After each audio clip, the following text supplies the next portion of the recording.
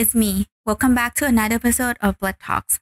We are going to be talking about a technique that is commonly used in blood bank, which is saline replacement. The saline replacement technique is used to differentiate between Rouleaux and a true agglutination. Without further ado, let's get into it. Rouleaux formation is an in vitro phenomenon caused by abnormally high protein in the patient's serums or plasma. It is difficult to detect true agglutinations in a test systems containing Rouleaux promoting serums or plasma. Right? Think about it. The Rouleaux phenomena could be mistakenly identified as agglutinations. And what happens when there is an unexpected agglutinations? You will have to identify what caused the agglutinations, and that could delay blood transfusions that the patient desperately needed. Rouleaux can be easily recognized when viewed under microscope if the red blood cells stuck together on their flat sides. This is what we see in the textbook, but sometimes things are not always what it seems in the textbook. In Rouleaux, the red blood cells are often seen to irregularly bind to each other, which give appearance of clumps, which closely resembles antibody-mediated agglutinations. That's where the problems come in. In saline replacement tube technique, serums and cells are brought together or incubated to allow attachment, but the serum is removed after centrifuge and saline is added at the resuspending media prior to checking and reading the test tube. There are things that you should keep in mind when performing saline replacement. Number 1. Saline replacement should not be performed with any potentiators such as bliss, albumin, PEG, etc. You are trying to tell if this agglutination is a true agglutination or protein-promoted agglutinations, so you don't want to add an agglutination enhancer to the mix. Number 2. Rouleaux can be seen in both immediate spin phase and 37-degree phase. Rouleaux will not occur at the anticoagulants or Coombe phase. Any guess why? It is because the patient's serums, which contain the excess protein, has been removed during the watching step. 3. Knowing a patient's medical conditions could help in identifying Rouleaux. There are a few conditions that the patient would have abnormally high immunoglobulin proteins in the serums or plasma that could contribute to Rouleaux formations. How can you tell if it is a true agglutination or Rouleaux? Well, it is simple because that is why we are performing a saline replacement. A true agglutination will still show after the saline replacement, whereas the Rouleaux will not. Granted that sometimes you may need to do more than one saline replacement.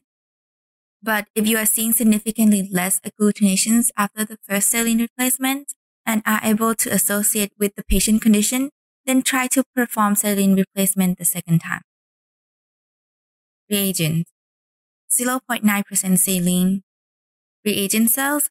The reagent cells could be the red blood cells from a unit that you are about to cross-match, or it can be a reagent cell that you use in the lab.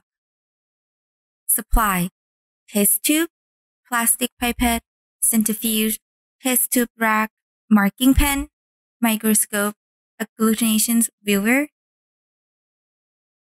Procedures: Step 1. Label tube. Step 2. Add screening cells or red blood cells from a cross-match unit. Step 3.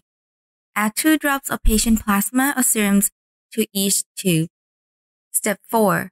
At this step, you can either skip to number 5 for immediate spin saline replacement or incubate the test tube for 30 minutes at 37 degrees. Step 5. After incubations, spin the test tube for 15 to 20 seconds. Step 6. Carefully remove the patient plasma or serums from the tube with plastic pipette, leaving cells button undisturbed.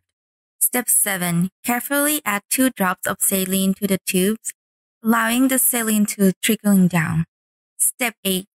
Gently resuspending the mixture and observe the agglutination.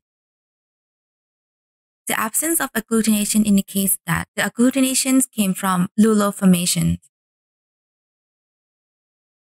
The presence of agglutinations indicates that the reactions are true agglutinations, antibody or antibody presence. Note: Number 1. The procedures can be done at either 37th or immediate spin phase. Number 2. If there is an agglutination at Coombs phase, it is not due to Rouleaux formations and likely an antibody is present. Number 3. Rouleaux formations is secondary to a property of the serums or plasma, which cause an outer surface changes on the red cells, resulting in spontaneous agglutinations resembles stack-like coil or cluster of cells. 4. Rouleaux is not enhanced by a decrease in temperature, so Rouleaux is not triggered by the blood being outside of our body temperature, which is 37 degrees. So performing the test at room temperature does not promote the formations of Rouleaux. Number 5. Rouleaux shows no preference for any specific cells. It is a spontaneous aggregation that is uniform among all reagent cells, including in auto-control. So you can change your reagent cells and the Rouleaux still present. Number 6. But Rouleaux is associated with intravenous administrations of high protein molecular weight. Number 7.